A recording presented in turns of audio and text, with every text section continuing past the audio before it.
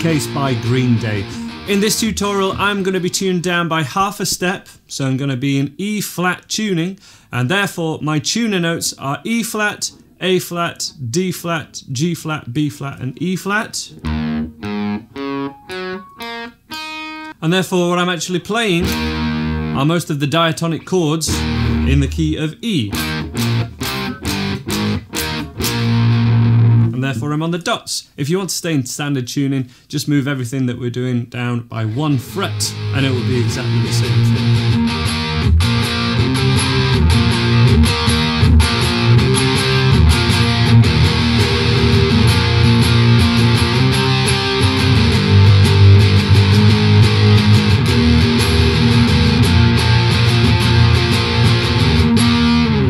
But the chords that we're using for the intro are an E power chord at the 7th fret, which sounds like an E flat because of the tuning, but we're going to call these by the fretted names, which should just be an E5 in this case. You can play every one of these power chords with 2 strings, so with 2 fingers, or with 3. Adding the little finger simply adds the octave of the root note. Or, as you can see, 3 fingers or 2 fingers, it doesn't make much of a difference to the sound, so personal preference can be fine. I'm going to demo these with 2 fingers. So the first chord would be an E5 at the 7th fret and 9th fret, moving physically higher to string 6 and 5, same frets. Then the 4th fret and the 6th fret, which would be a C sharp 5, C sharp root note there, to a G sharp 5, which again is physically up. So we've gone 1, 2, 3, 4. Then we have A at the 5th fret, back to E, and then to a B. So the chords that we played for the intro and the verse: E5, B5, C sharp 5, G sharp 5, A5, back to the E5 and B5. You can play those with 2 fingers or 3 fingers, it doesn't matter, and all the 5 shows us is that it's a power chord we're playing. It doesn't have, it just has the root note and the 5th note of that chord. It doesn't have the major or minor third because these are just power chords.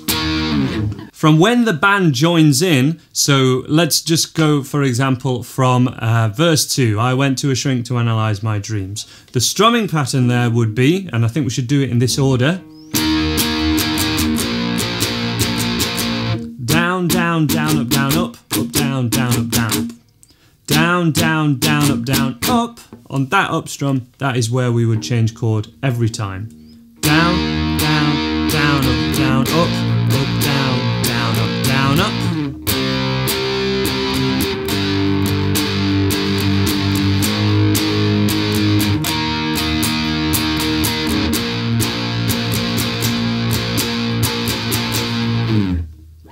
That was down, down, down, up, down, up, down, down, up, down, up. That would be exactly the same for the chorus, where the chords are the A power chord at the 5th fret, B power chord at the 7th fret, and the E. Sometimes I give myself the creeps. A, B, E, otherwise known as the 1, 4 and 5 in the key of E. Same strumming pattern: down, down, down, up, down, up, down, down, up, down, up, down, down, down, up, down, down, up, down.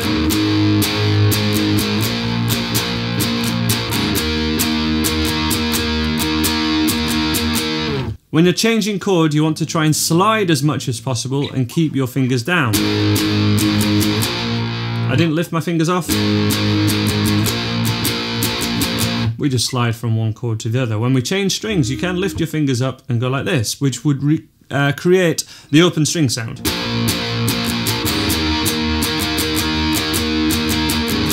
It's a very punk thing to do. You really only want the thickest kind of string to ring out, so the thickest string.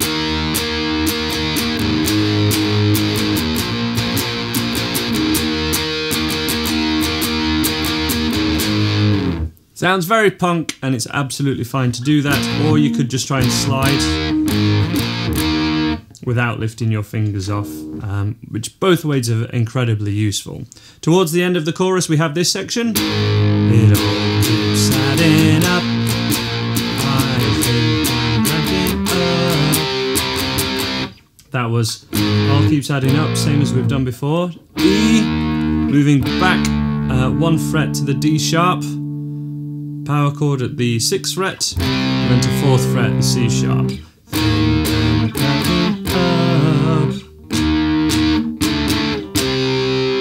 Am I just paranoid? Am I stoned? And then we're on to the next section. So that was.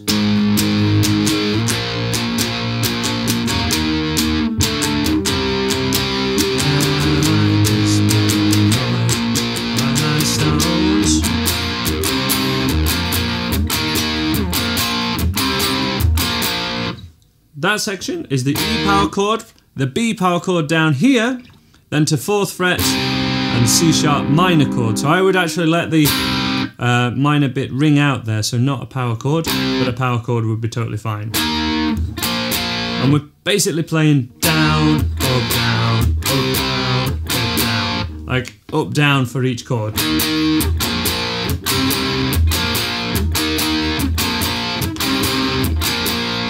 The intro has all those same chords, but it's to a palm muted pattern.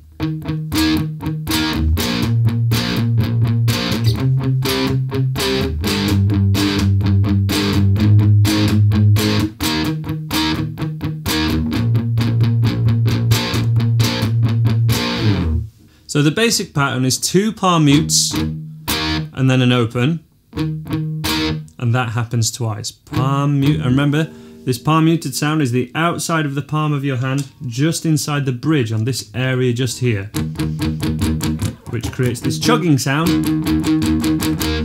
which I've got a few lessons on, which are free on YouTube.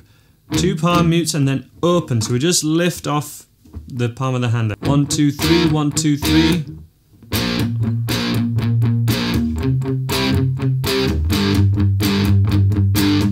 There's 2 ways to learn that. I'll put it on screen which ones are palm muted and which ones aren't, but also you've got the sound of it.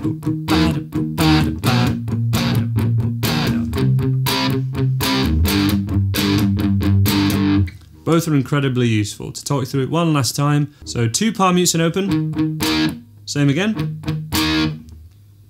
1 palm mute of the E, then change to B. Open. 2 palm mutes, open, 3 palm mutes, open, palm mutes. Go off the rhythm.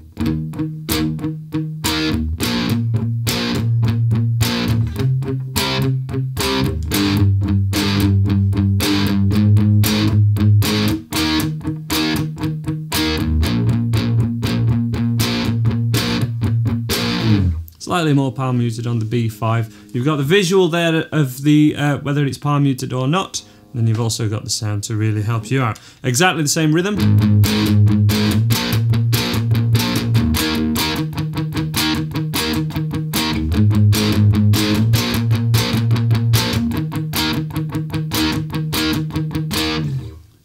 Until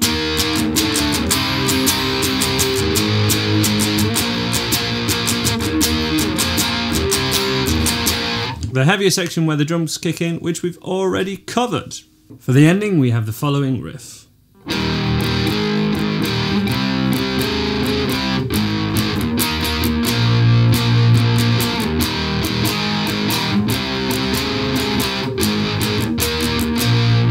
So this is 2 notes from an E major chord, and then we play an E sus4, just over 2 strings, 7th fret and 6th fret.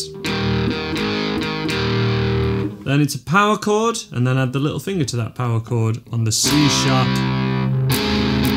power chord there.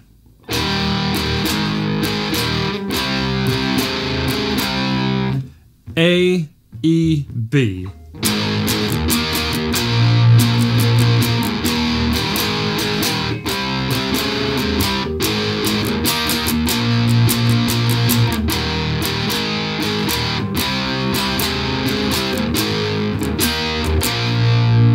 that would be our ending: A, E, and B. That's how to play Basket Case by Green Day. You can check out more free Green Day tutorials on YouTube, on my Andy Guitar website, and on the Andy Guitar app. There'll be links to chord sheets and a songbook in the description below. Please check out my other tutorials and subscribe on YouTube if you haven't already.